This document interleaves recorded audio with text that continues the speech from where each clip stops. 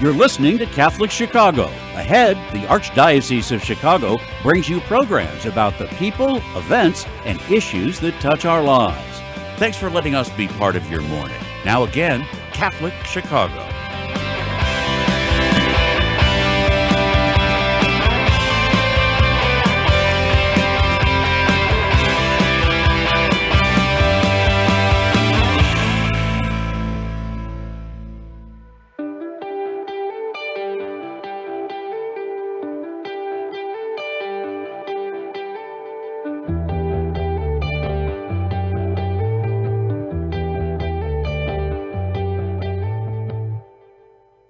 Good morning and welcome to the Voice of Charity. I'm Katie Bredemann, and we extend a warm hello to all who are listening on WNDZ 750 AM here in Chicago, and all who are watching our live stream on YouTube and Facebook at Catholic Chicago.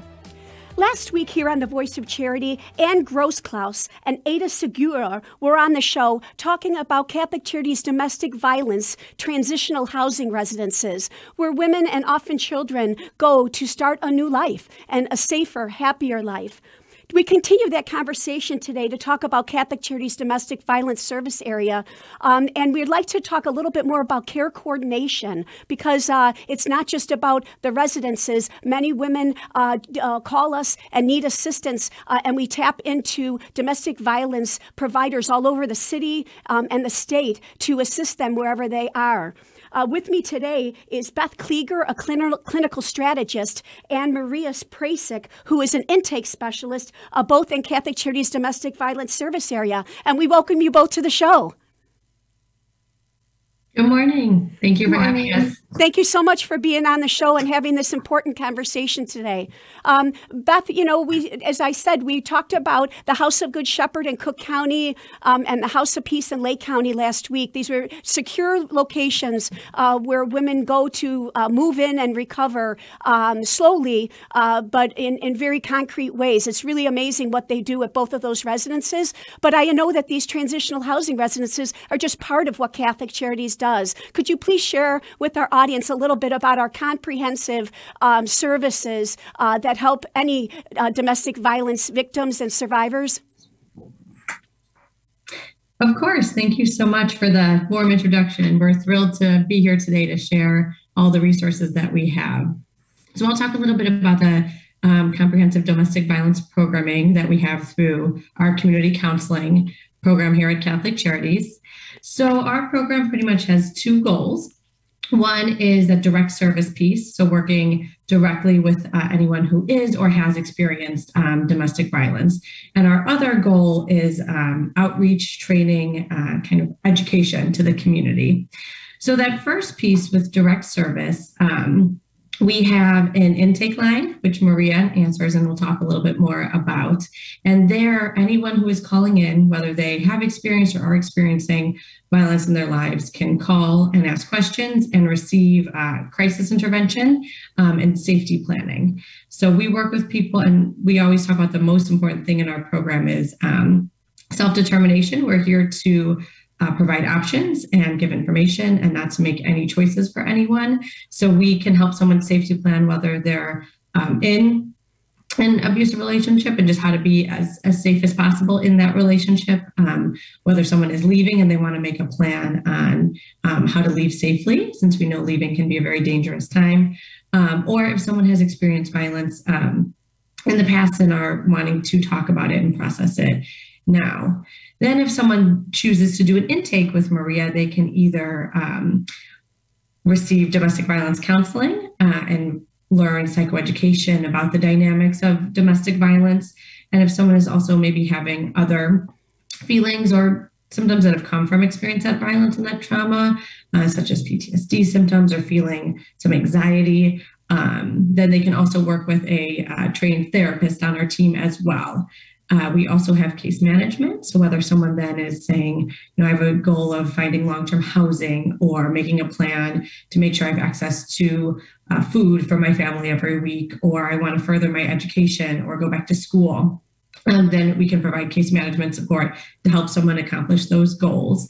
And then advocacy as well. So we don't have a legal advocates specifically on our team, but we'll help connect callers to legal advocates and also have shown up for emotional support and provided some advocacy for our callers and our clients who are involved in the court system. We also then have support groups because we know it's really helpful to hear from others who might have similar experiences, not just from the professionals on the team. And then we also have a DCFS educational curriculum.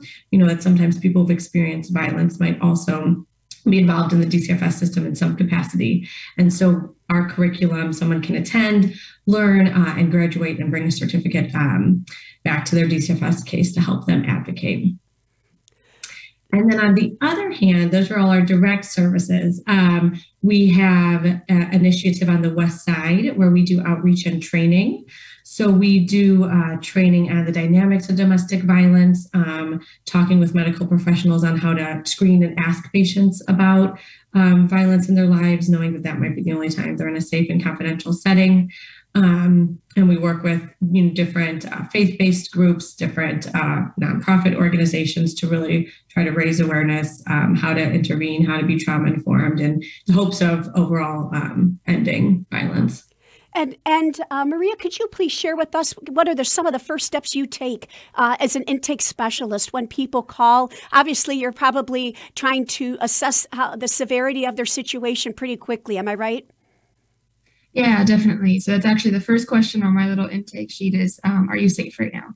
So it's kind of the first question. And then I just kind of open it up to, how can I help you today? So then that kind of gives them the opportunity to share, whether they're in a situation where they need immediate help or if they're just interested in, signing up for one of the programs that Beth just talked about. So then depending on how that answer goes, it's either I then focus with them on that crisis situation and we do a little safety planning. Sometimes that's finding shelter or just finding a safe place or family member to stay with.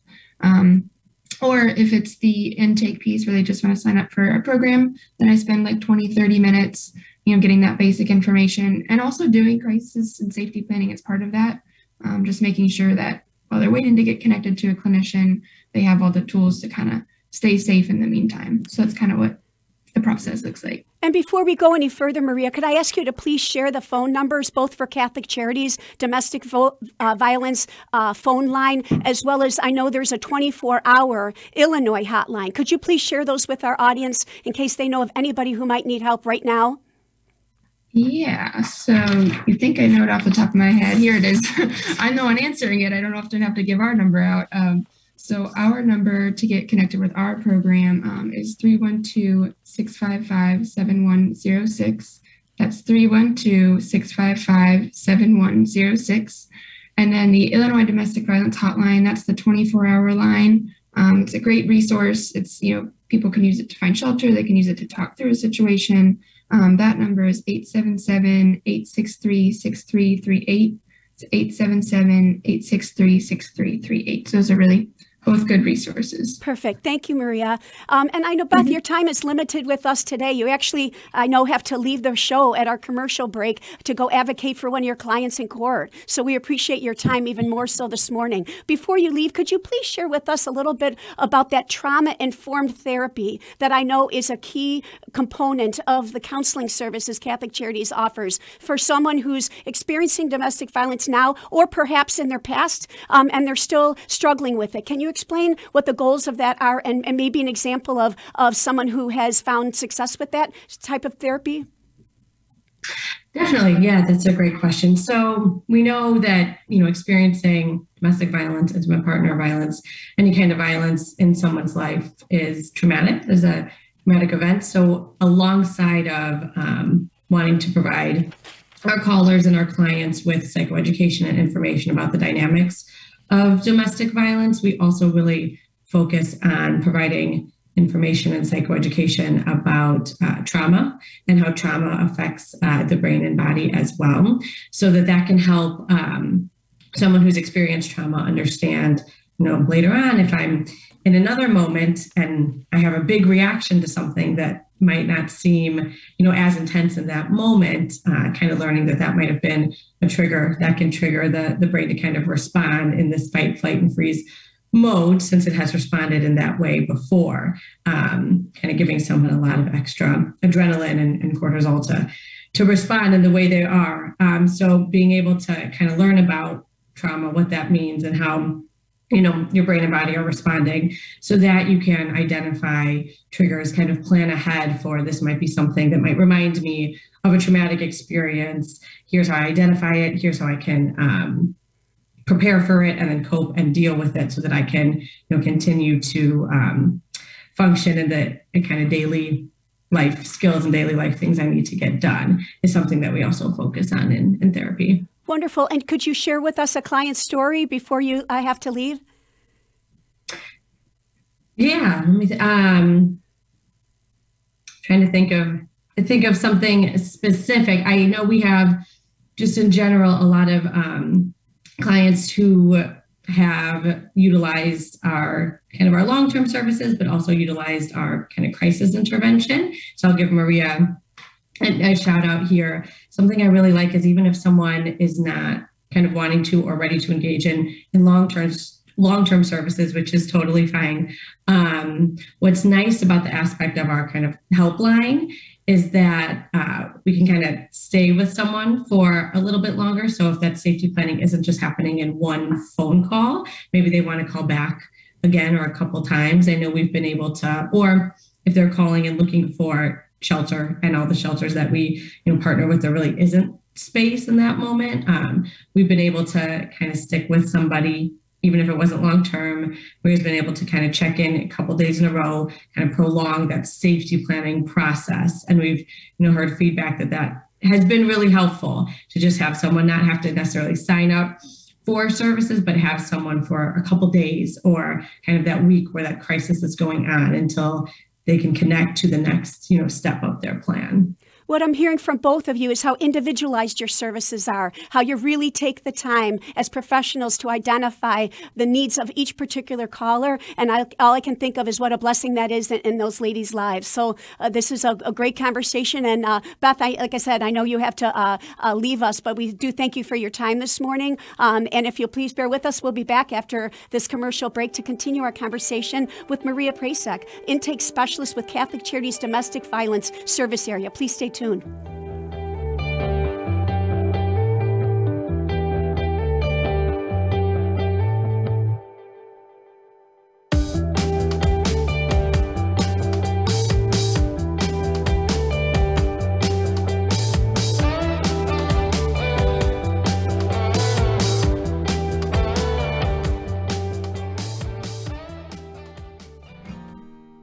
At Catholic Charities, we want to remind you that we are here for anyone who is a victim of domestic violence, or anyone who has a concern about someone they think may be a victim.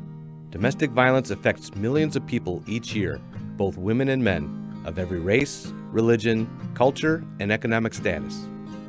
It includes physical, psychological, and emotional abuse, inflicted in both subtle and overt ways. The impact on children can be devastating. If you or someone you know are victims of domestic violence and you are looking for a place for healing and recovery, call us at 773-935-3434 in Cook County and 224-430-4977 in Lake County. A safer, happier tomorrow can begin today.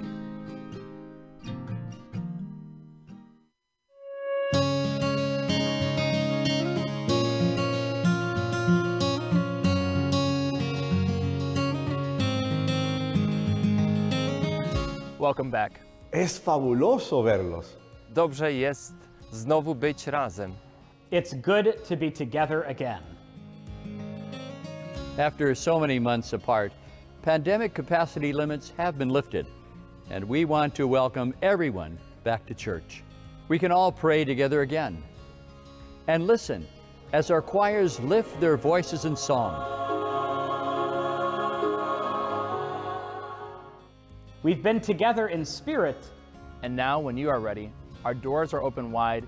Nuestras puertas están abiertas de par en par. Nasze drzwi są otwarte. And we're here to welcome you back to Catholic Mass.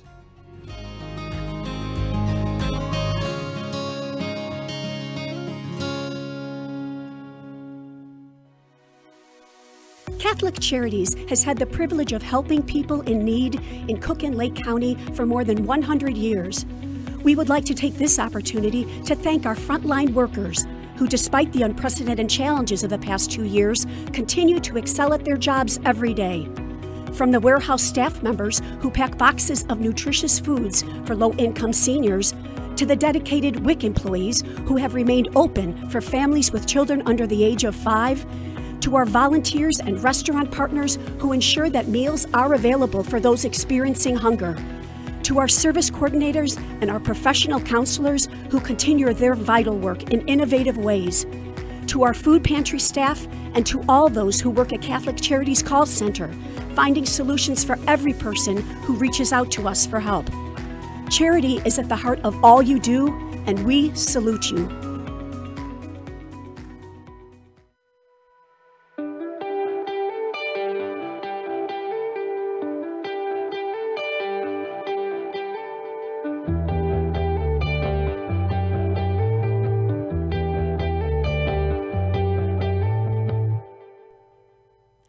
Welcome back to the Voice of Charity. I'm Katie Bredemann, and today we're concluding a two-part series on Catholic Charities' domestic violence service area. Our guests today are BETH KLIEGER, a clinical manager, and MARIA PRASEK, an intake specialist in our domestic violence counseling and case management and just our wonderful comprehensive service area. And Beth had to leave, unfortunately, to go and assist a client in court this morning. But Maria is still with us. And Maria, I'd just like to learn a little bit more about what you do every day to assist clients. How has the pandemic affected what you're doing? Are you seeing an increase in the number of people calling for domestic violence assistance?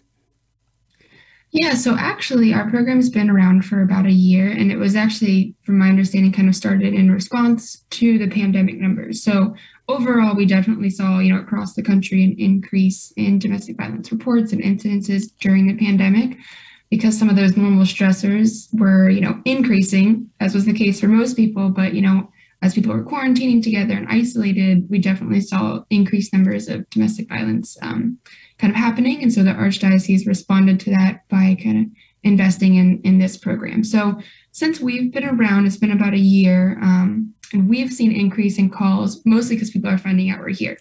I think, the community of DV service providers in the city are always glad to kind of have another partner out there, because there is a need in a city this size. So as more people hear about us, we're seeing kind of our phone ringing a little bit more often, for sure. And can you share with our audience who some of those providers are that we work with in the city of Chicago and the state of Illinois to assist domestic violence victims and survivors? Yeah, we try to stay connected as best we can with the other DV service providers. Our biggest tool is actually the Illinois Domestic Violence Hotline. That's kind of our first place we turn to if someone needs, especially if they need shelter. But the other nice thing about the hotline is they also keep as updated as they can. So if we have a client maybe that needs some help in the north side or, outside of Chicago, which we may not be as well versed in, we can call the hotline and they can say, okay, in this city, we know about these programs, and that can kind of help us direct someone. We're kind of focused on the west side. So Sarah's Inn is pretty close to us. They provide a lot of great services. There's also CAWC, and there's been times where, maybe they have a wait list or something. So they'll send someone our way because we didn't have a wait list at the time. Or maybe we know that they have a class available that we're not offering at the time. So, we do our best to make sure that we know it's really important with survivors of domestic violence that they get that support as quickly as they can. We don't want them on a wait list or waiting for any amount of time. So if we, for some reason, can't meet a need or they can't, then we try to, partner in that way. And is there an average amount of time that you work with a client, Maria? Or I guess, as we said before the break, it's a very individualized service area, isn't it? Yeah, it definitely really depends person to person. Like Beth mentioned, there are times when someone just calls in a crisis, and it might be that they just work with me for a couple hours or a couple days. If they sign up for our services, ideally when you're doing therapy, you like to commit a couple months to it at least for, to get those new routines in, learning those new skills. But, once someone is connected with a clinician or a team, they do kind of create a plan together. They set some goals with the survivor and with the therapist, and they're just kind of spending the amount of time that they feel is appropriate to meet those goals. So yeah, you're definitely right. It's very individualized. Well, and I'm sure that you work closely with the House of Good Shepherd and the House of Peace, to maybe recommend clients, either for actual housing there or for use of some of their programs. Am I right? We've done a little bit of connecting with them. There have certainly been times when, we have a family that might better be served by being in a residential space. So we have kind of made calls over there and consulted with them on some situations, definitely. And then other Catholic Charities programs and services, right? If someone is starting over and needs the food pantry service or, rental assistance, what are some of those other areas at Catholic Charities that domestic violence works closely with to help people? Yeah, family stabilization has been a really big one because, a lot of times, like you said, they're starting over and maybe someone needs help getting into that new apartment or that new space. So family stabilization is really able to help us a lot with, those first month rent deposit, furniture bank referrals, things like that. Those have been big ones. And we're always having meetings with, where are the closest food pantries? How can we get, access to a clothing closet? Because when people are starting over, we want to kind of do what we can to meet those immediate needs so they can kind of focus on, feeling safe in their new space. So those are kind of the big ones we touch on. And sometimes there's a new situation will come up and we have to reach out to a different part of Catholic Charities. That's kind of the nice part about being in such a vast organization is a lot of times we have the resources, within our own people. And could you share a few client stories with us of women that you've helped from, being in a very scary situation to a much more stable and safer and happier future? Yeah, we had actually a pretty recent one over the winter. It was a mom who called in and, they had been in a housing situation that felt safe, but the person had come back and was kind of causing them to be worried and, kind of looking over their shoulder a lot. This mom was incredibly resourceful. She kind of already found where she wanted to go and where she would feel safe. So we, at that time, kind of partnered with Family Stabilization to just help her get a couple of those moving costs covered. So she was able to move that new space. And actually, we also partnered with another DV agency to get some funding to help with the moving truck. Because there's costs you don't always think about like that. So they helped with the moving truck. Family Stabilization helped with some of the rent. And then I was just kind of the go-between person helping her keep organized. She was able to move to that new location. We also were able to provide her with some toys and such because it was around Christmas time and she was kind of in this flux and flow kind of thing.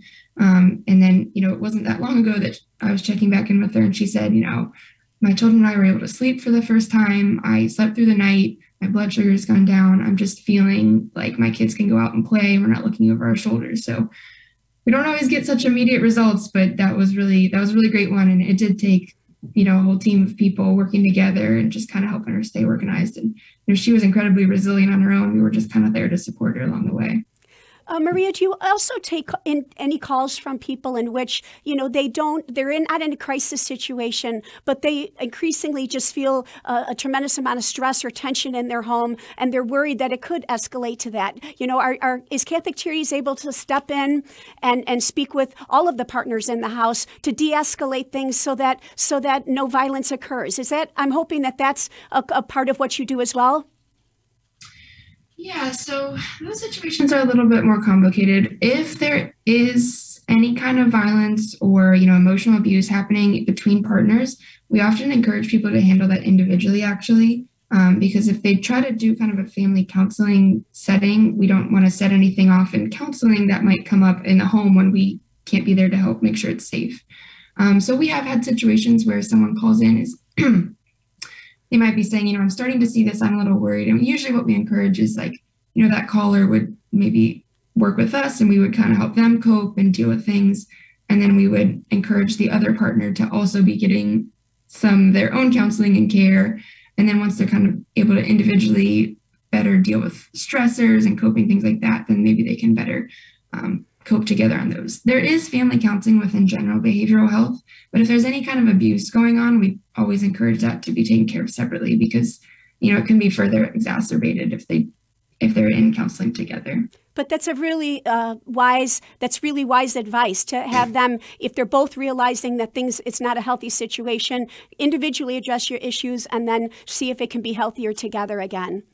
Mm-hmm. And then I also know that the West Side Domestic Violence Program has been having some very groundbreaking seminars regarding teen violence and teen dating. Can you share with us a little bit about that, Maria? You're trying to help young adults recognize what healthy relationships should be as they develop those. Am I right? Yeah. So actually last month was Teen Dating Violence Awareness Month. So we were really highlighting it.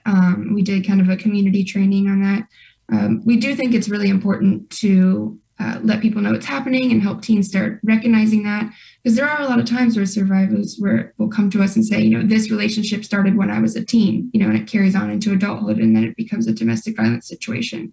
So the idea we're hoping is that, people will recognize, kids will learn this early on. And then as adults, they'll be able to better recognize, okay, this isn't safe. This isn't healthy. Maybe I need to get some help or support in this relationship. Or maybe they'll, be able to go into adulthood and never start relationships like that. But because we see often there's a root in those teenage years, it's good to kind of address that when we can. Yeah. And also many teens who may have had an experience in their past of witnessing domestic violence, they would be very vulnerable as well, right? As they're approaching relationships on their own as young adults. Yeah, because most children are, you learn how to have relationships from what you see in your neighborhood, with your peers, with your parents. So sometimes it just takes some relearning on what is a healthy relationship. And, these are some red flags that I should keep an eye out for, definitely. And if anybody in our audience, Maria, is either listening or watching our show, is concerned for their own safety, are there things that you might share with them to think about to assess whether it's something that they really need to act on? Yeah, I think the biggest thing, if someone is kind of seeing those red flags, is to reach out for help. I think people don't always realize when you're in that situation how much help there is out there. So, just even reaching out to a friend or a family member, or making just a call, a lot of times calling like our hotline or the domestic violence hotline, it's not a commitment that you have to get services. It's just a space to talk. I have people call all the time where they're just like, this is going on. Like, what do you think? Or, is this okay? Is this normal? And we can kind of talk through that, or being able to talk to a safe person if you have safe people in your life. I don't think people need to be worried about being judged. There's a lot of really great resources out there that can support people, and just talking through it. May I ask, how many calls do you get a week, Maria, or a month? Yeah, it definitely varies depending on the week. I probably get a good 4 to 5 calls. A couple of those are usually people, just asking about what resources are out there. And then, 1 to 2 people actually signing up for, services. So that's kind of what the numbers look like. And then, as we're doing community work and community outreach and meetings, or if we do those trainings on DV 101 or teen dating violence, we almost always have someone stay behind and, ask us about services for themselves or services for a family member. So that's why we try to get out in the community as well, because then, people kind of recognize us without having to call the number. Well, you're doing incredibly important work, Maria. I just wanted to share everyone what those phone numbers are again. The Catholic Charities Domestic Violence Care Coordination number is 312-655-7106. Again, 312-655-7106. And the 24-hour Illinois Domestic Violence Assistance Hotline is 877-863-6338. 877-863-6338. We want to thank you, Maria, and your colleague Beth KLIEGER for being on the show today and helping us all become more informed about this vitally important service area at Catholic Charities, and just extend our congratulations to you for all you've accomplished through a very difficult year of providing this service. Yeah, thanks so much for highlighting it. We love getting this info out there, so we really appreciate it. Please keep us posted on your programs, and we'll continue to make sure that they get aired with the public. Thanks so much. Thanks again. And we invite you back again next week for another edition of The Voice of Charity. For now, this is Katie Bredemann, and we thank you for tuning in and believing in the mission of Catholic Charities.